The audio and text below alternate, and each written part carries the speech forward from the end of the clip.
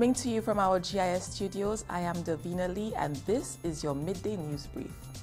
In the span of just 2 weeks, the Honorable Lenard Montoute, Member of Parliament for Gros Islet and Minister for Equity, Social Justice, Local Government and Empowerment, opened 5 ICT centers in the communities of La Bonne, Desrameaux, La Fée, Rivière-Mita and Grand Rivière.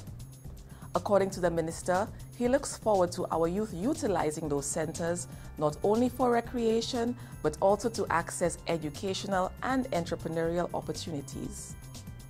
St. Lucia has broken its 2017 tourism records, welcoming 1,218,294 visitors in 2018. Cruise, yachting and stayover arrivals combined have contributed to a 10.2% increase in travelers to the destination. Cruise increased by 13.6%, yachting is up 25.9%, and stayover arrivals increased by 2.2%. On Wednesday, January 23, 2019, the Department of Infrastructure will officially sign contracts and launch the Millennium Highway and West Coast Roads upgrading project. This signals immediate commencement of work and will inject approximately $115 million into the local economy. Work will include the complete rehabilitation of the Millennium Highway, reconstruction of the West Coast roads from Cul-de-sac to Soufriere, design for the construction of the new ancillary bridge, and a robust island-wide road safety program.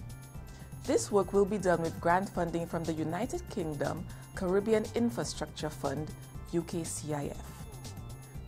The Honorable Herod Stanislas, Member of Parliament for Soufriere and Minister in the Ministry of Agriculture, Fisheries, Physical Planning, Natural Resources and Cooperatives, recently shared plans for the Soufriere Farmers Market. In accordance with the government's policy of no sector left behind, a permanent sheltered facility on Old Trafford will be constructed to create a safer and less restrictive atmosphere for the town's produce vendors to conduct business. The facility will accommodate weekday and Saturday vendors. Construction will commence in the coming weeks.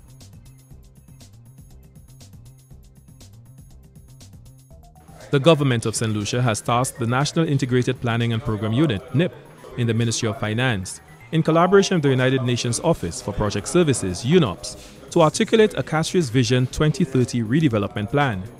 Stakeholder consultations have been integral to the development of this plan, with the aim of gathering suggestions from a wide cross-section of the St. Lucian society. The aim is to make Castries more resilient to climate change by aligning the city to some of the international conventions government has signed onto, dealing with sustainable cities and communities, compact mixed-use development, whilst making the city more socially inclusive. Honestly, the way that Castries is right now, it's not very conducive to pedestrians. There's a lot of traffic, it's very polluted, and there's no green spaces. I would honestly like to see more green spaces in Castries, spaces where you can just sit, because as it is right now, yes, we have new stores and new buildings coming up and it's being modernized in a way, but the way that they're doing it, it's not thinking about the people aspect.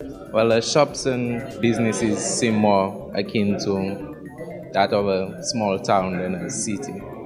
I think there are, in areas like Gros Islet, there are bigger shops, bigger malls and things like that.